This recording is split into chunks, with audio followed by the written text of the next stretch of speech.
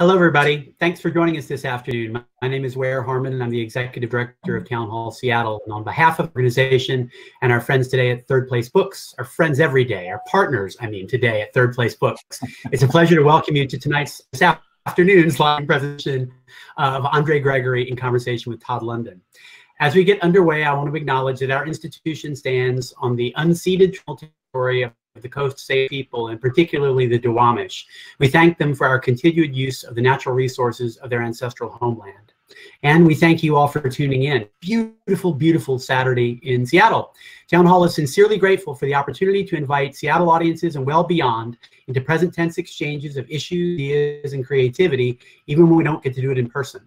Town Hall will continue to produce online content throughout this fall and into the new year, and as circumstances allow, to begin to host live streams from our building.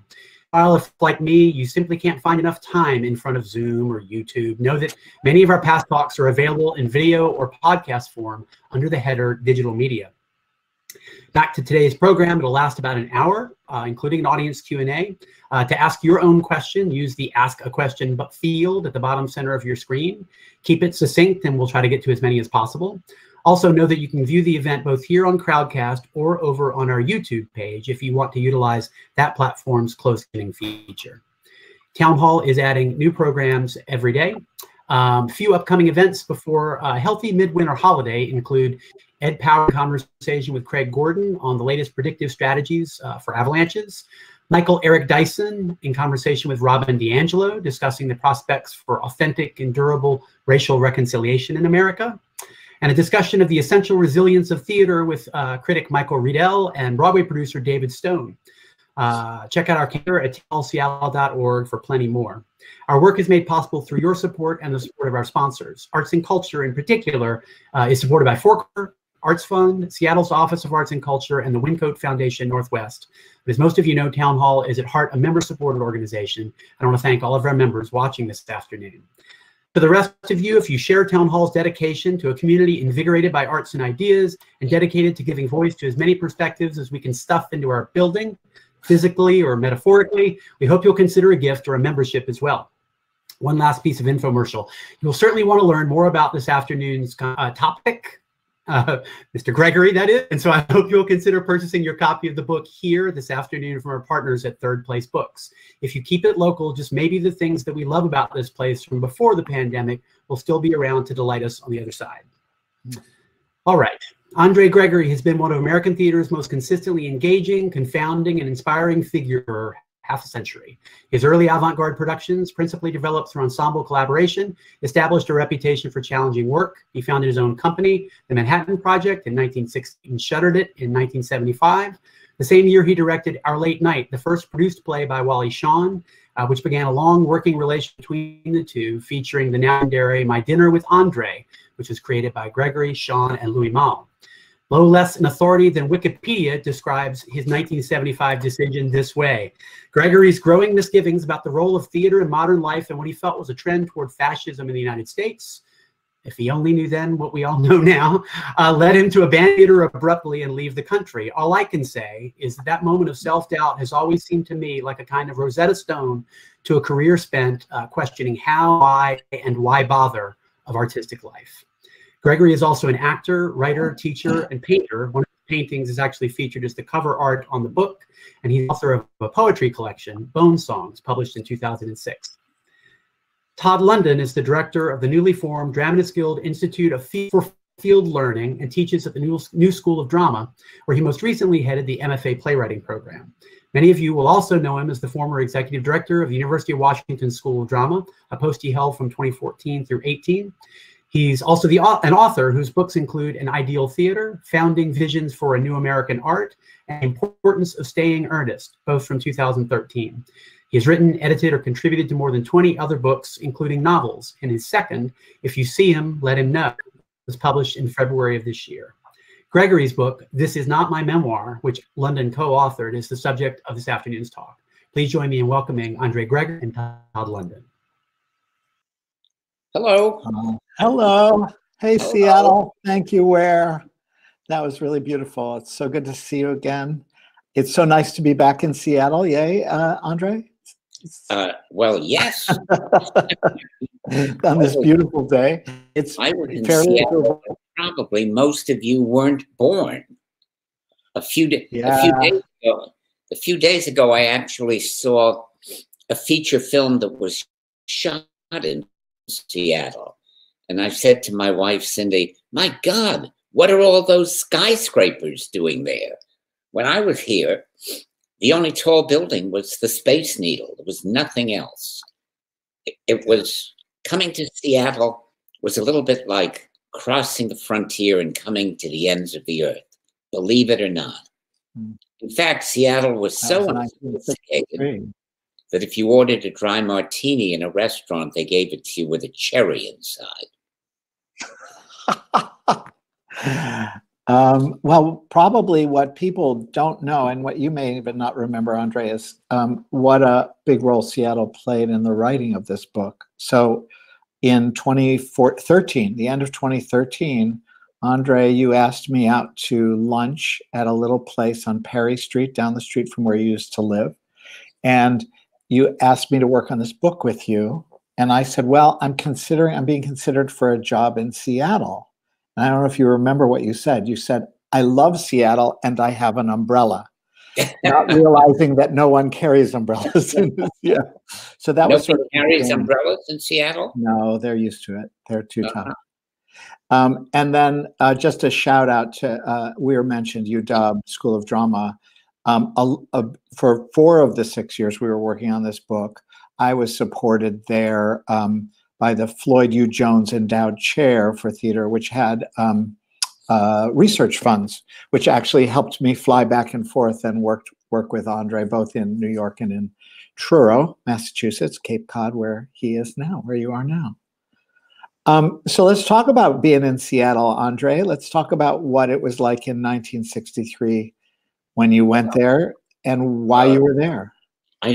Does everyone in Seattle still know that one of the great schools of American poets was in Seattle? Is that known? I don't know. People know about Theodore Rothko. People know about the Seattle poets. I don't know. Why don't you talk about what you think of that? Well, all I remember was that there were great poets, that many of them had been blackballed by a pre-McCarthy communist hearing and lived in Seattle because it was one of the few liberal, safe places that they could live. So there was a great tradition of writing in Seattle. Yeah. Muriel Rookhausen, was she in Seattle? I'm not sure. I'm not sure. I do know, I mean, I know Third Place Books really well. That's the partner for today. And they have just a beautiful collection there. So I don't think there was a bookstore in Seattle when I was here. Well, so you got there in '63. They had just started founding arts institutions in the World's Fairgrounds. And this is something people don't know, I think, which is that you were the first associate artistic director of the newly founded Seattle Repertory Theater. You directed. And if they know that, which they probably don't, they probably don't know that I was fired before my production could open. So why don't you tell us what happened? You know, it's in the book, but I think that there was a kind of competitiveness between the older artistic director, Stuart Vaughn. Yeah. And you both started at the same time, yeah? Yeah. You started together. Yeah. You know, he had the power. He didn't like me. And one day I showed up for rehearsal and the stage door was locked. And that was it. And what were you rehearsing?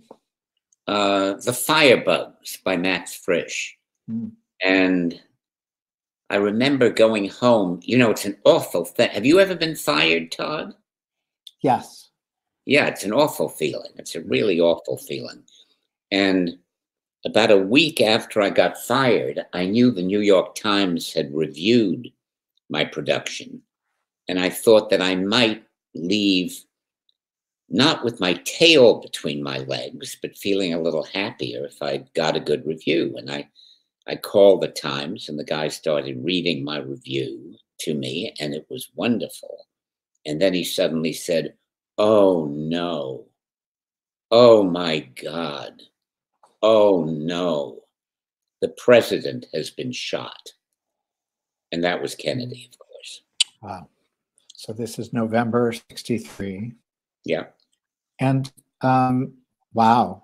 And you didn't know that at the moment. You didn't know Kennedy had been shot. André, I'm losing you. Are you freezing?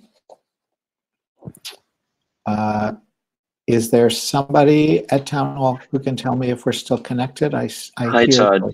Yes. Hi, Todd. This is Josh from Town Hall. Yes, I am still seeing and hearing you, which indicates to me that the audience can as well. Looks like we may have lost André. Okay. But yeah, just give me a sec. We'll reach out to him. Okay. And we'll have it right back in a sec. And I'll continue to talk. Sure. Yeah, go right ahead. So I'm going to vamp a little for the people at Town Hall while we get André back on. So just to give you a little background, at this moment, it's 1963. Bagley Wright and some other patrons, as I understand it, had founded the Seattle Rep. They bring in a guy from New York named Stuart Vaughan, who was a director and a playwright. He had worked a lot at the New York Shakespeare Festival, and then bring in André as the associate artistic director, which lasts all of less than 6 months. I really want you to hear about this production of The Firebugs by Max Frisch, because there's something when I think about André's early work that really distinguishes it from the work many of us know from later. Those of you who know about or know his Alice in Wonderland with the Manhattan Project, and certainly from film, you might know his Uncle Vanya, which became Vanya on 42nd Street, directed by Louis Malle, who also did My Dinner with André, and later Master Builder, which was also a partnership with Wally Shawn, directed by Jonathan Demme on film. And there's an incredible simplicity to that work, a kind of pared back, very casual, minimal style, whereas his early work at the Seattle Rep, which I hope he returns to tell you about. And after he got fired from the Rep, he founded a theater in Philadelphia, Theater of the Living Arts, where he was also fired. And then he went to Gregory Peck's invitation. He went to found the Intercultural Arts Center in LA in the Watts neighborhood. And he was fired summarily and quickly from all of them. The Theater of the Living Arts lasted for 3 years. But the productions themselves were incredibly elaborate and crazy and theatrical. The production that got him fired in Philadelphia was on a play called Becklek by a playwright named Rochelle Owens. It took place in a kind of hallucinogenic suburban nightmare ideal of or fantasy of Africa.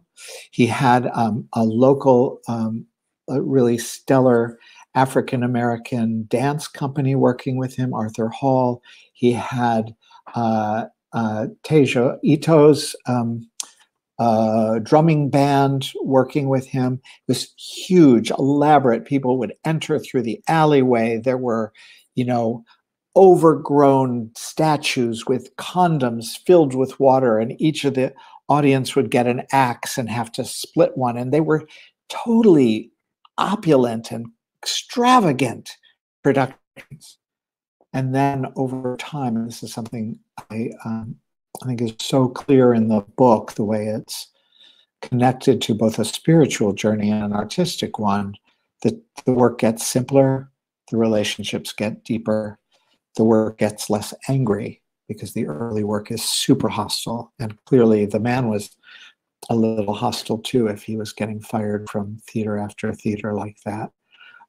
So those are some things I hope to talk about when we get back. Josh, are we having any luck?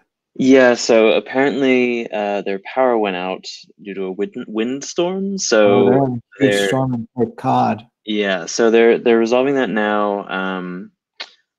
It looks like André is in the room. I've sent the invite. I'm just waiting on him at this point. So, all right. I just don't know if I'm you're happy able to talk. You know what I'm going to do? I'm going to read a little passage about the play. Great idea. Seattle Rep.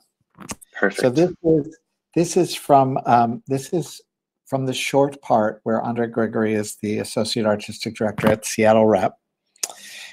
He mentions Vaughn, that's Stuart Vaughn, the artistic director. Vaughn and I were oil and water. I found him pedantic and academic, and he must have found me to be trouble. He opened the season and the theater with King Lear, followed by my production of Max Frisch's Firebugs, a political satire about the rise of Hitler and bourgeois complacency. In the play, two clown-faced arsonists pretending to be traveling salesmen, obviously Hitler and Goebbels, talk their way into houses all over town. The pyromaniacs go door to door, setting attic fires everywhere, but the townspeople still refuse to believe that evil can come to them. A mock Greek chorus of firemen chants, "Call us in, call us in." I didn't really know what I was doing, so at this point, André's directed maybe one play. So I felt my way forward tentatively. I sent the chorus to a local school for firemen to learn how firemen hold the hoses. We found out they do it differently in different cities. It gave them a style, an extraordinary look. My staging of the ending was quite theatrical. As the town is going up in flames, an actual fire engine drove onto the stage. A large round trampoline was lowered from the fly loft, and films of the atomic bombing of Hiroshima were projected onto it. The proscenium arch was covered with blow-ups of newsprint articles about Seattle scandals that had been swept under the rug. The engine ladders, swarming with firemen, swung out over the auditorium. The firemen threw handfuls of confetti. Doris Day sang, "Que sera, sera." I was fired. I had just turned 30. Hey, André, I was just reading about your production of Firebugs. That sounds familiar. Yeah. Welcome back. Thank you. What can you add just about that moment in Seattle? And then we'll move on because clearly we lost a little time. Well, I guess the only thing, my daughter was conceived in Seattle during rehearsals of the Firebugs. Maybe that's the most important thing that happened. And maybe if you had spent more time rehearsing the play, that never would have happened anymore. That's true. Yeah. That's really exciting. Yeah. And then Chiquita, your wife was pregnant with Marina when you left, or had she wasn't born in Seattle? We went to Seattle, I think, Chiquita and me, and we had 2 Scotch Terriers. And by the time we left Seattle, the terrier was pregnant and Chiquita was pregnant. So when we arrived back in New York, we'd left only 2 people. We got back and we were 9. Okay, so let's move on. Here's what I said about you when you were gone. I said you were fired from 3 theaters consecutively. I said that one of the things that really interests me about the arc of your work is how that early work was extravagant and theatrical and very showy, and I read the passage about the fire engine and the trampolines and the Hiroshima projections, and how the work moves to a much simpler and more quieter place as we go. So we're going to get to that. But first, I want to ask you about something that Ware talked about in his introduction, which he was talking about your awareness at the time of My Dinner with André about the move in America towards a sort of fascism. Can you talk a little bit about your family history? Because while we were working on the book and we were talking from Seattle to New York, I was aware that you were going through a kind of PTSD, especially once we got into the Trump years.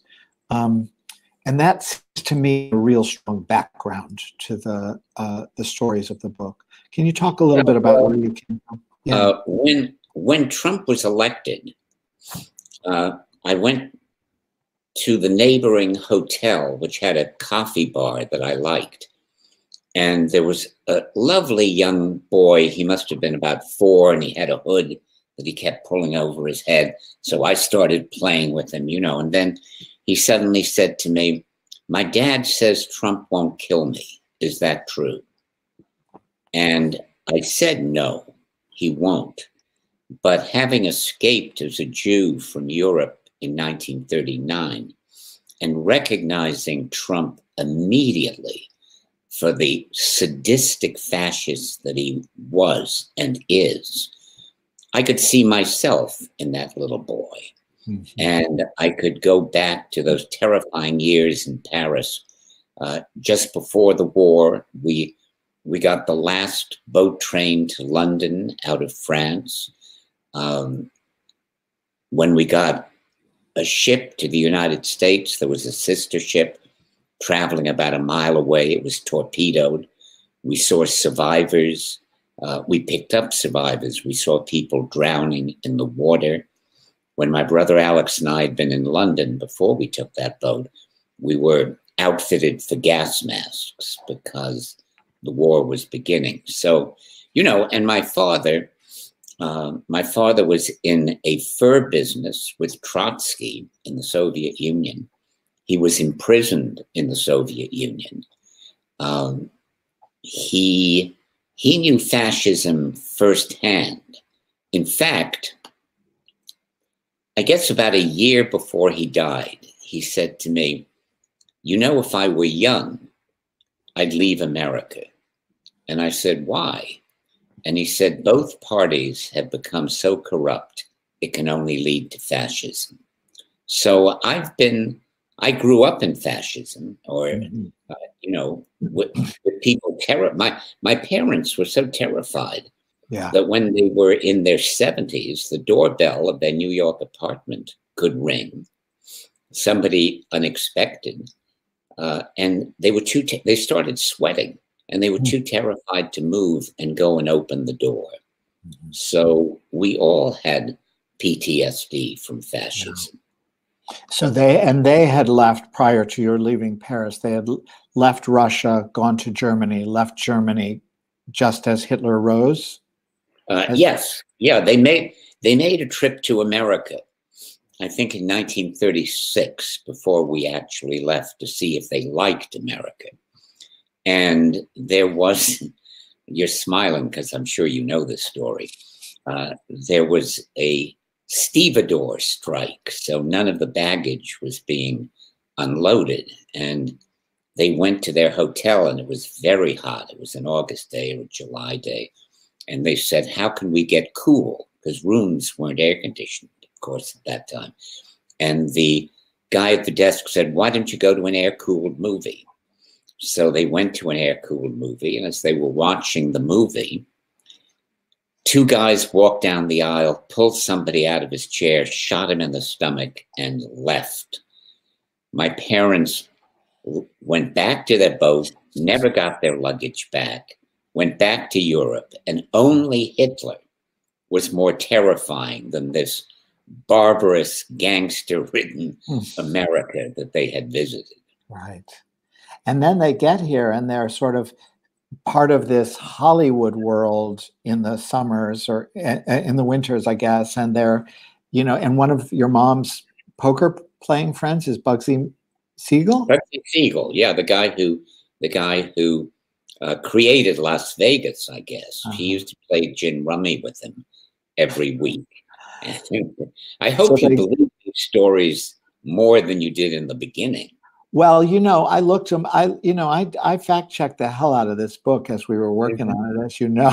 So, you know, it's interesting because you bring that up, because your life has been so storied, and your stories, like even the early productions, are so fabulous and so extreme, and the people who enter your life are mythic. Your mother having an affair with Errol Flynn, you know, the kinds of people that we hear about.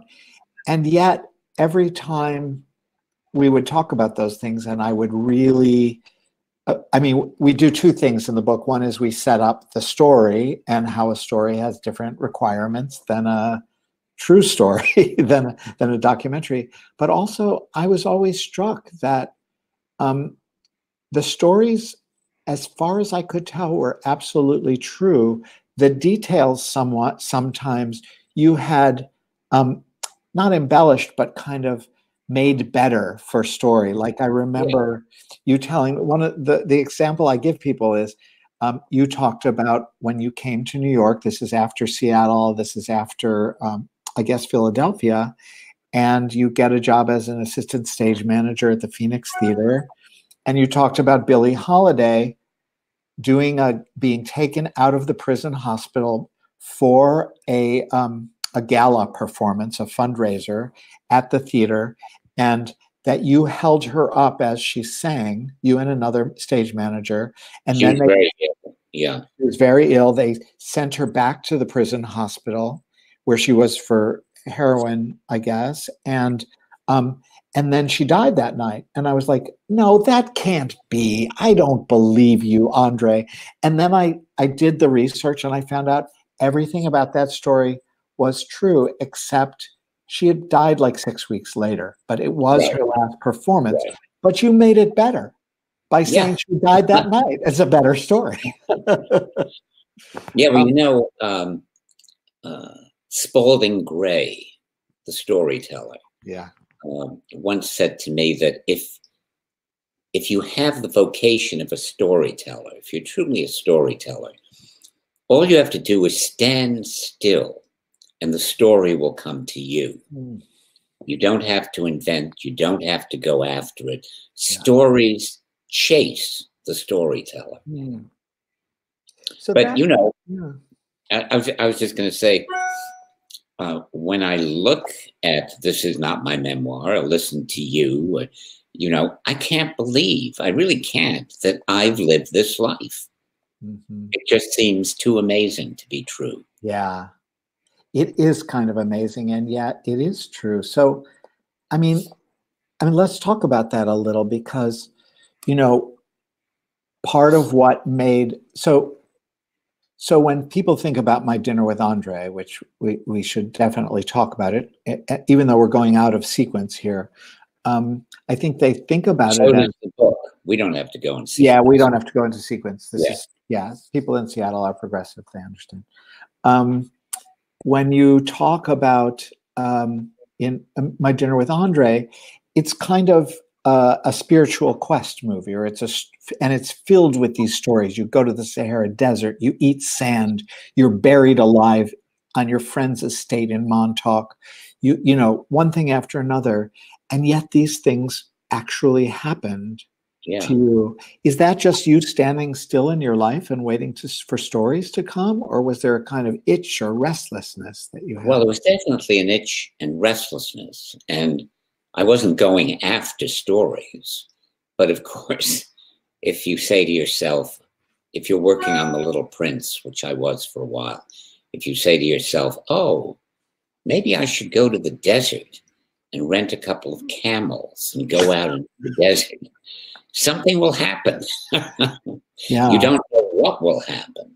But you know, recently, Cindy was cleaning out our basement and she found one of the 33, I think, diaries that I kept during what turned out to be the My Dinner with André years. And I thought, this is amazing, really. You look at My Dinner with André, it seems like the simplest thing in the world. It seems improvised.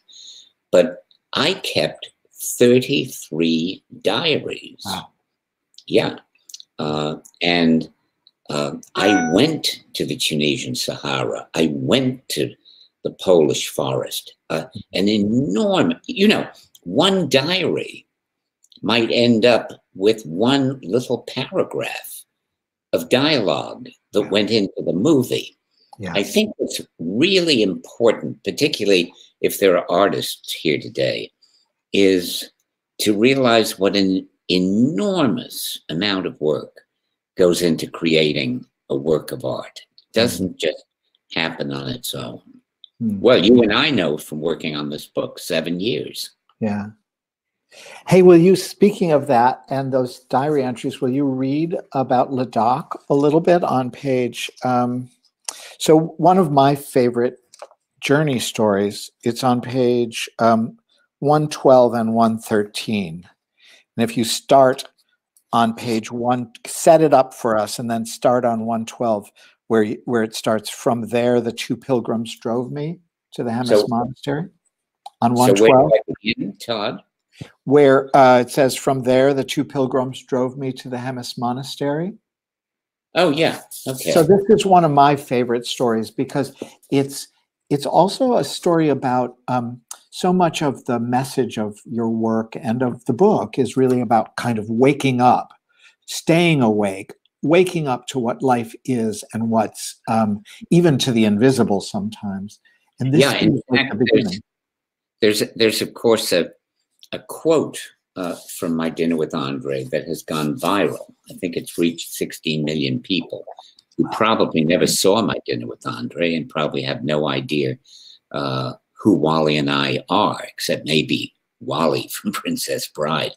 Yeah. But the kernel of that piece is wake up.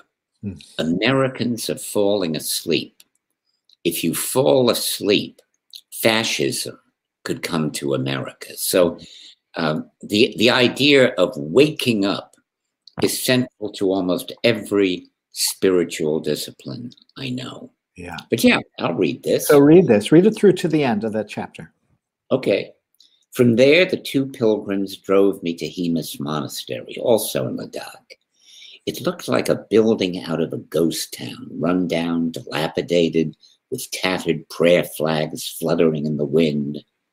There was no one around until a German abbot appeared and asked us if we would like to have darshan with the Rinpoche. A man entered the room, and the two women immediately prostrated themselves on the floor. I didn't know what to do. Should I go down on the ground like them to be polite, or would that be hypocritical?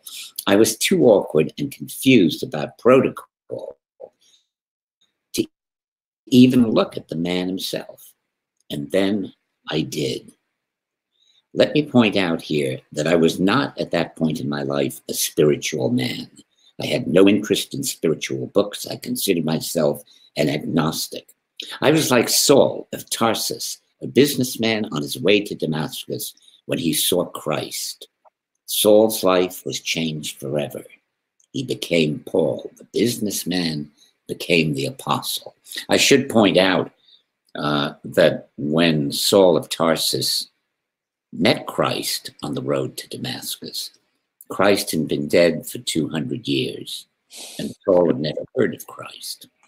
You know, so we're dealing with the miraculous here. Mm-hmm. I know that what I'm about to say will to some seem far-fetched and unbelievable, just as I find it far-fetched that an image shot thousands of miles away can appear instantly on my television, and that I can talk into a glass tablet and letters will appear on the face of the tablet. My story would not seem unbelievable to Teresa of Avila, though. Some believe in the miraculous and others simply don't. Some stay rooted, feet on the ground, and some adventure and pursue the invisible. In my dinner with André, there is an André who believes and a Wally who never will. The film needs both to exist. Probably we all do. Anyway, I finally looked up to see the Rinpoche. There, sitting on a small raised throne, was a paunchy elderly man with a long, long beard. I looked into his eyes. What I saw there seemed not so much eyes as planets.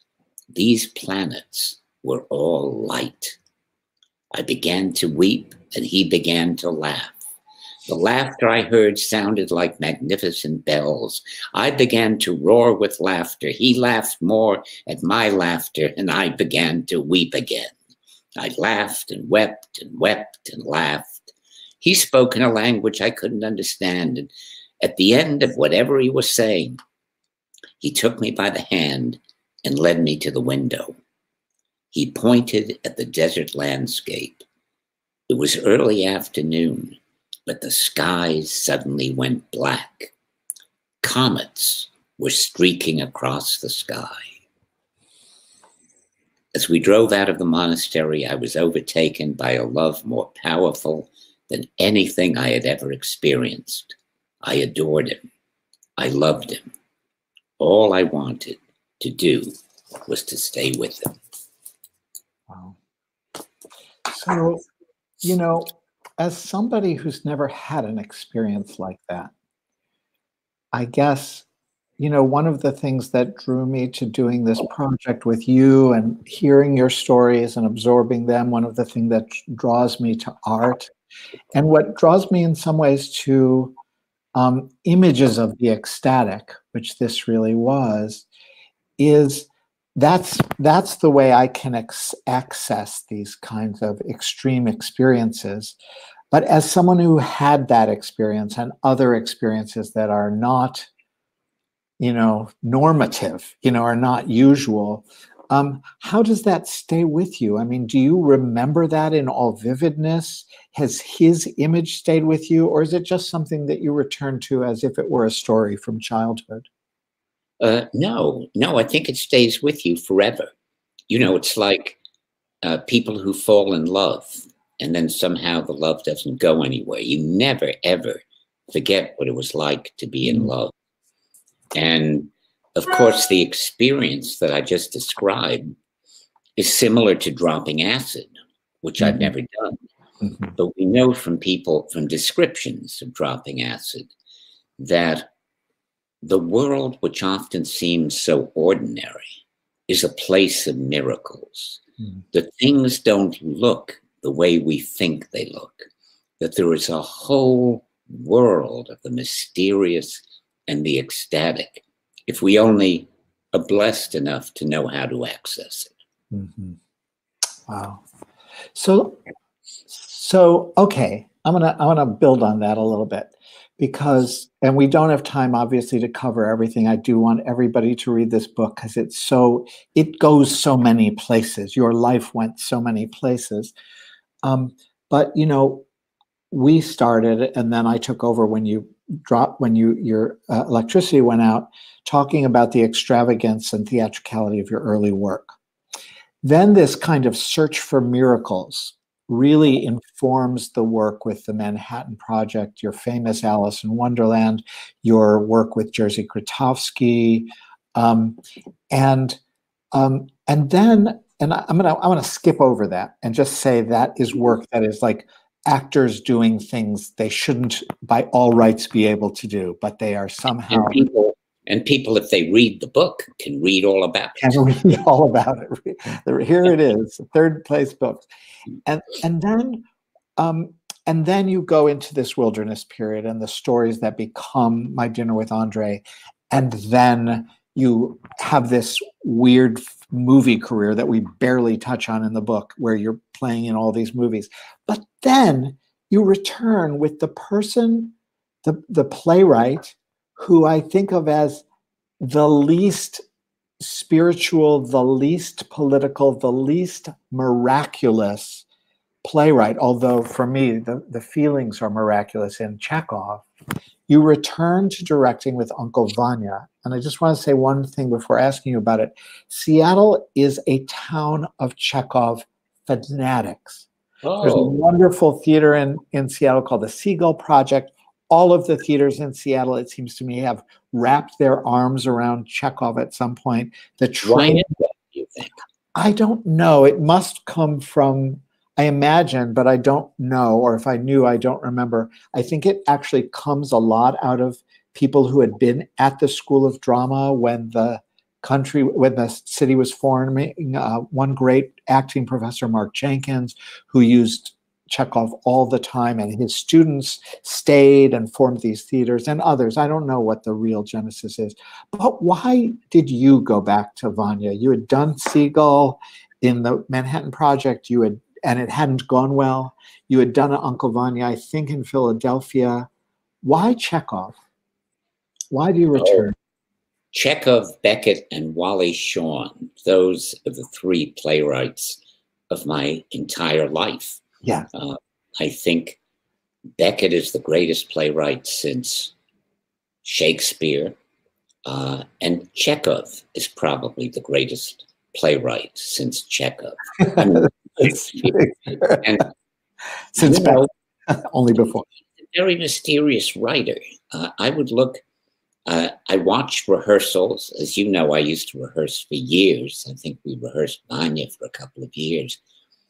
And for the life of me, after reading the play 100 times and seeing it 1,000 times, I still don't understand the miracle of his structure. I don't know how he did it. Yeah. And also, I think, contrary to the way Chekhov is often performed as if it's a soap opera, as if the plot mattered. The plot doesn't matter. What's important about Chekhov is he gives you an acute sense of what it means to be here. What is it like to live a life? How does it feel? Yeah. And that's something I think we can all relate to. Yeah. I feel that about Chekhov too. I feel like, as he describes it, life as he describes it is more like life that I've experienced than anybody I've read. That sense that life goes on even as your world is falling apart. You know, people come and go, you have dinner, and inside you are dying. Yeah. Or you're feeling extravagant love or whatever. But so how does that translate over the course of your work life, André? You know, you start out with these, like, you know, I was talking about Beckleck when you were your electricity was out, and those kind of serious images and the fire engine and firebugs, and then you go to a stripped down kind of miraculous theater with Alice in Wonderland, but it's still imaginative, fantastic theater. And Chekhov is life as it is in some way. What is happening in you that would even attract you to Vanya? Oh, I guess maybe partly that my father was bipolar, and he was always talking in the terrible grief that it is to be bipolar, about how he hadn't lived the life he wanted to live. And Vanya's a little like that. You know, he's always complaining about how nobody loves him. There's nobody to love. Well, why doesn't he just walk down the road and meet somebody, you know? But he's trapped. He's trapped within himself. We're all, to some degree, trapped within the karma that we've inherited. You know, it's like in marriage, say.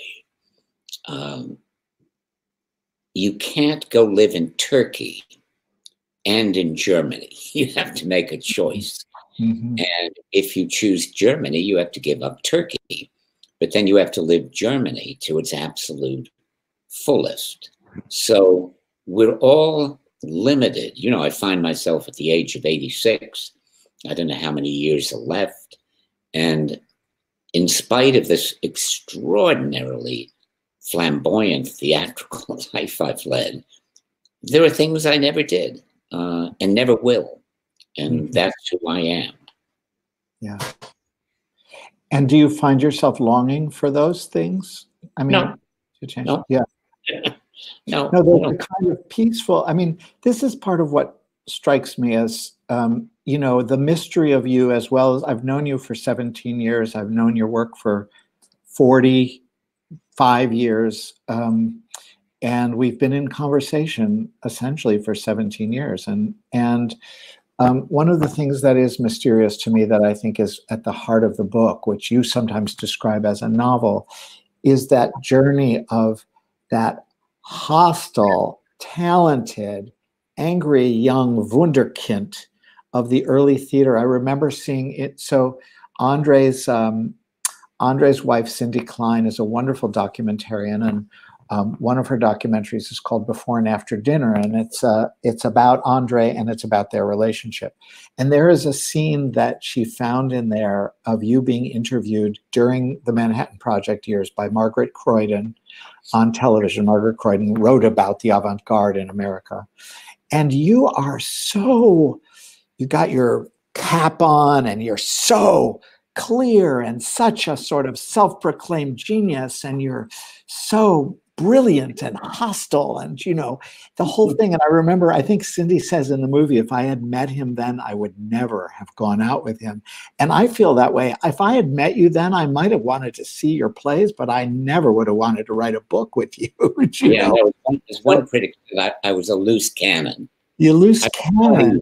I was not easy. You were not easy. But so now I know you to be this like 86-year-old painter who loves life. You love your wife. You love, you know, obviously you have your angers, your rages, the things that drive you crazy. But what is that journey? What are there stages to it for you? Was there a moment of breakthrough? No, I don't think there was one moment. But as you know, I've been in a lot of therapy, a lot. And that helps. You know, you've been in therapy. And I've been blessed to have had a guru. And they say, lucky is the person who lives long enough to find a guru. So I've had theatrical teachers, spiritual teachers, shrinks, you know, and if you work on yourself, you know, it's like scrubbing something clean. If you work and you work and you work and you work on yourself, change will happen. Yeah. It is that perseverance. Yeah. Perseverance is everything. You know, talent is cheap, but perseverance and hard work means more than anything. So if you work on yourself and you're driven to work on yourself and you want to work on yourself, something will happen. You will change. Yeah. I guess you'll grow into yourself in some way.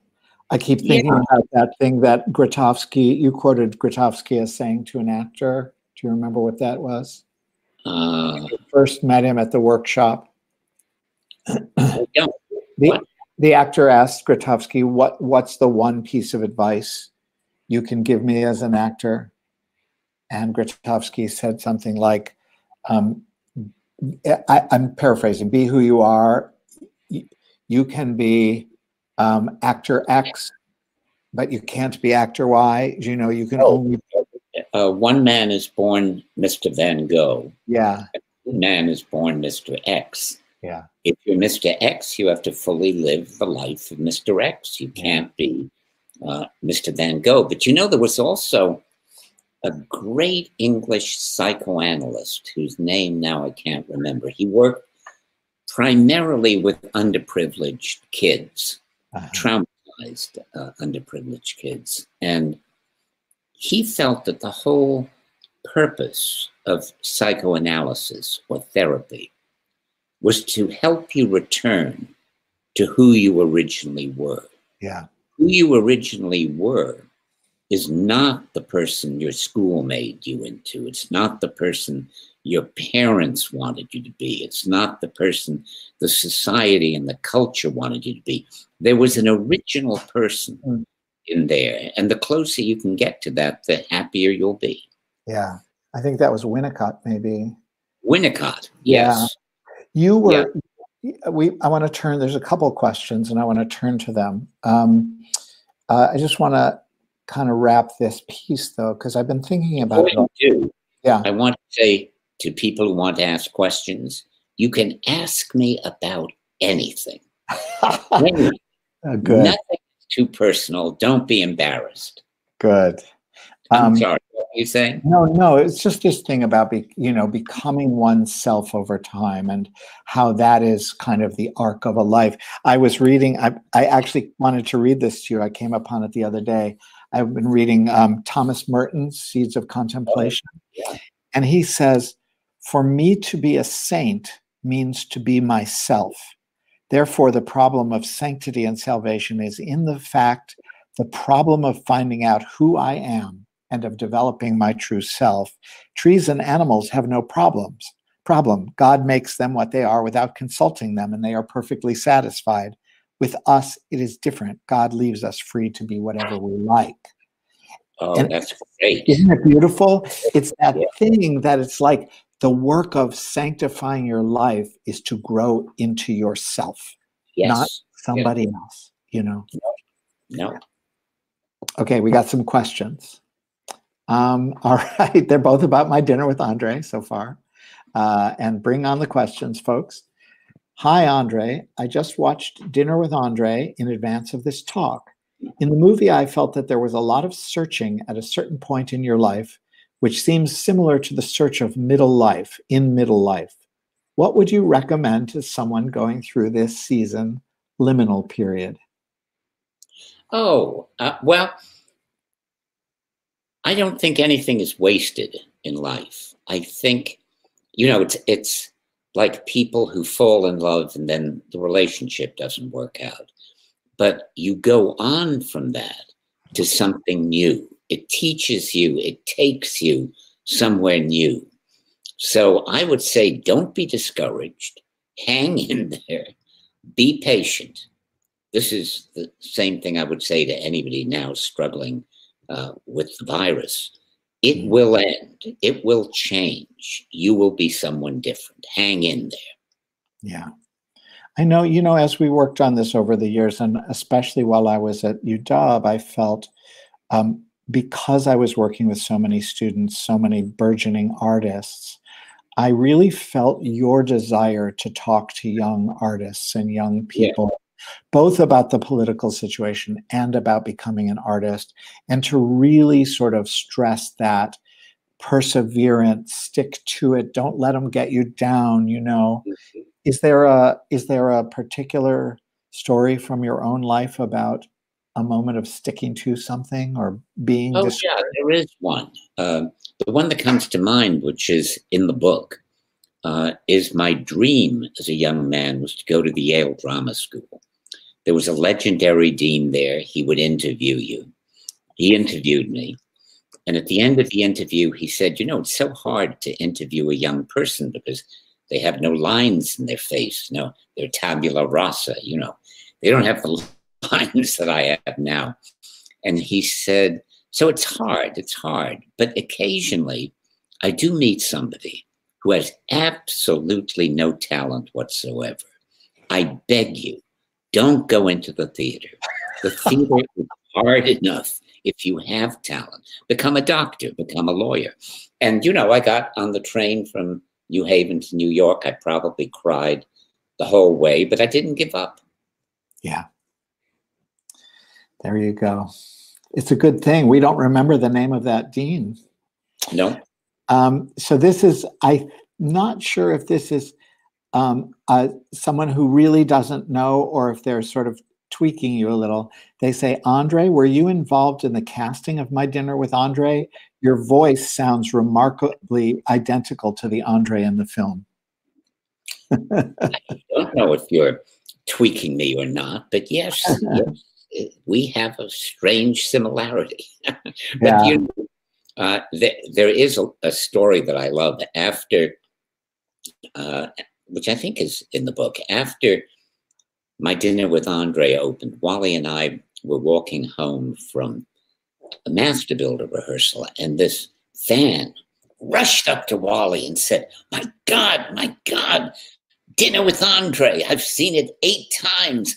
How brilliant. You were a G. You know, he went on, and Wally said, I suppose you know my friend here. And he looked at me and said, no, I don't think so. And I said, oh, I was the other guy.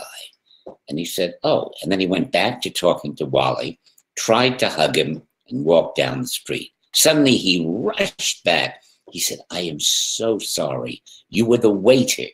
You were terrific. So maybe I was the waiter in My Dinner with the waiter with using me. Yeah. Here's a beautiful question. Can you talk about your painting? You're painting now more than you're making theater, certainly during the pandemic, but really since you turned about 70, it's a huge part of your life. We see some of your work behind you and on the cover of the book. How has that helped you process life differently from writing, acting, and producing? Well, for one thing, putting on a play is a hell of a difficult thing. You have to find a rehearsal space, actors, money to pay the actors, get schedules. Painting is great that way. You just walk into the studio, a paintbrush, and the paints cost nothing. But the real difference, I think, is that most plays are filled with conflict. That's probably the nature of drama.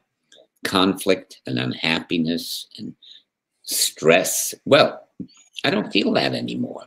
So when I look at an object, I see the beauty within the object and I paint it. It seems so simple. And very often we look at a tree and we think, what a beautiful green tree. But the tree is really mauve and yellow and black and red, So the discipline of really seeing, to look at what's in front of you, what a great gift to be able to do that. Yeah. And you always did that as a director. I mean, I've seen film of it, and even before I knew you, you were sort of famous for sitting quietly month after month after month in rehearsal and just looking. It was the same thing. Yeah. It was the same thing. The only difference is if you're watching actors working on a complex play, you probably see a lot of unhappiness as well as joy. With the painting, all I feel is joy. There's a great phrase that I came upon just yesterday. I don't know. And so I have never asked, this is one of the few things I've never asked you. Philip Roth, in his later years after he stopped writing, he retired from writing, he said he felt he was living posthumously. Do you feel that? Do you feel that? No, only perhaps in the sense that people think I would never retire. I would never want to retire. But people think that people who do retire as they get older, they retire from life. But the fact is, life retires from you. People walk more quickly.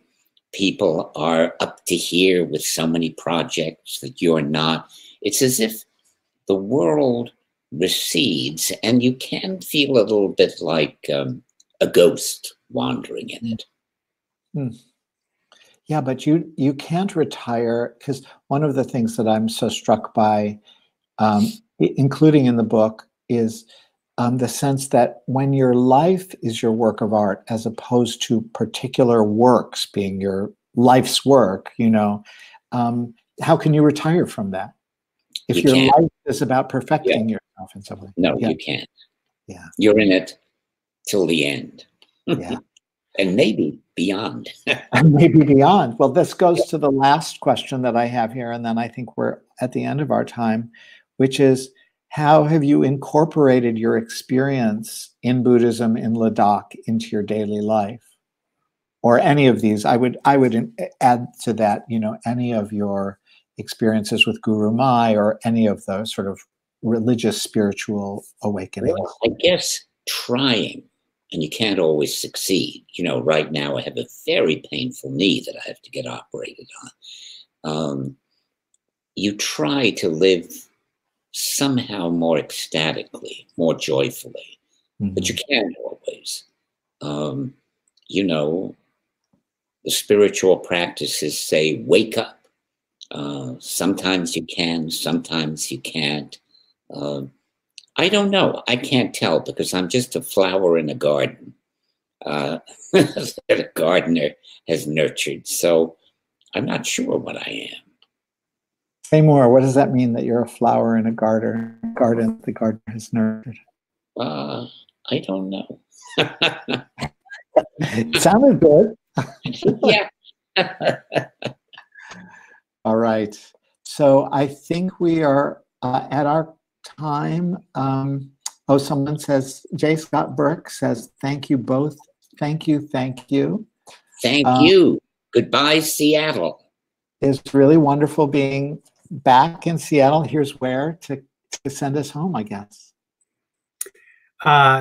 It feels all too fast, actually. What a delightful way to pass a beautiful day. I can't think of anything any two people I'd rather have been trapped inside with than the two of you this afternoon. Can I exercise an executive director's prerogative really quick and extend with a bonus question? Sure. André, as you think about the choices you have left to make with your time in life beyond Chekhov, is there another artist or playwright, maybe specifically, you would choose to investigate again, like in this time now, as deeply as you have Chekhov over the years? Somebody you'd like to go back to? Wally Shawn, Wally Shawn, Wally Shawn, Wally Shawn. I suspected you'd say that. Does he have anything in the pipeline? Not that I know of. Okay. Well, you'll know before the rest of it, that's for sure. And André is, in some measure, still working on Hedda Gabler. So not just Wally. And I get emails every couple of months, maybe, that are like, do you have a good copy of Hamlet? Or have you read this novel? I want to dramatize it with actress X, you know. You never know. You never know. There's something funny that happened today that I just have to share because it's kind of about Wally, because Wally's most famous picture, obviously, is Princess Bride. And he plays opposite, among many other wonderful people, André the Giant. And the review of our book was in the New York Times today with the headline, I don't know if you can read it, it says, André the Giant. Perfect. And there's a picture of Wally and André. Gorgeous. We'll find the review because I imagine it isn't complimentary, but then more important, find the book. And we've done it for you. It's right there. There's a big green button. See, the reason I come back on is so I can be the infomercial, people. Okay, use the green button on your screen. Because as delightful as this was, I can only imagine how transformative it'll be to read. Todd, thank you so much for spending this time with us today. And I wanted to leave myself imagining the world you still have to give us in the world, because I know that you will give us everything you have until the very last of your breath. So I like thinking about you in the future, and I like to see Hedda Gabler. All right, then. Well, we'll see you all very soon. I might take up the harpsichord. I'll be there. We have one installed, just so you know, if you ever need me. Just come out to Seattle. We'd love to have you back. Well, thanks, everybody. See you soon. Thank you. Bye-bye.